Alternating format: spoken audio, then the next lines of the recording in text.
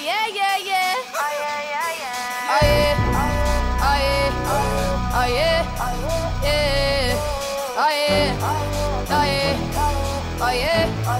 Yeah. They can say whatever. I'ma do whatever. No pain is forever.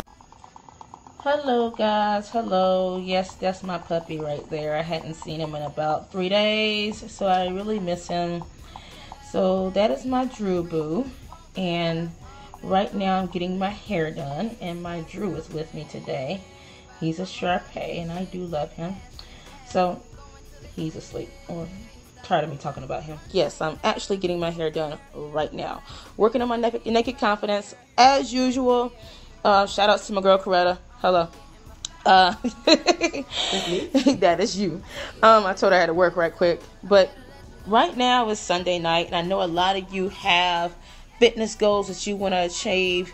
Make sure that you want to start off Monday right. Start off the week right with reaching your fitness goals, with reaching your 2-pound weight loss for the week. And that's great, and that's fine, and that's good. And I encourage you to do it, and I encourage you to build your naked confidence doing that. But tonight is Sunday. It is Sunday night, and in Atlanta it's 9:13. So go ahead and plan your week. Go ahead and get your breakfast ready for tomorrow. Go ahead and get your lunch ready for tomorrow. Go ahead and plan your day, at least the first 3 days, Monday through Wednesday. Go ahead and plan those days, and get your lunch ready, get your breakfast ready.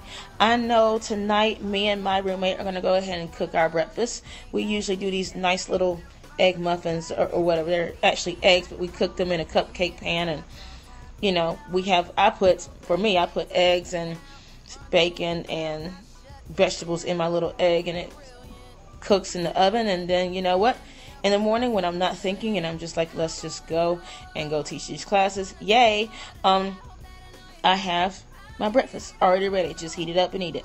So what can you do to go ahead and have a great week this week to build your naked confidence? What are you going to do this week differently in order to reach your fitness goals? I know you can at least get a 30-minute walk every week. Some of you can do that. I want you to also try to get a glass of water in, an 8-ounce glass of water in, when you first wake up, before your coffee. But we'll go over these things later. I had a show today that was about why you should drink 8 ounces of water and things you can do for breakfast to help your fitness goals. So we'll do that. We'll talk about that later.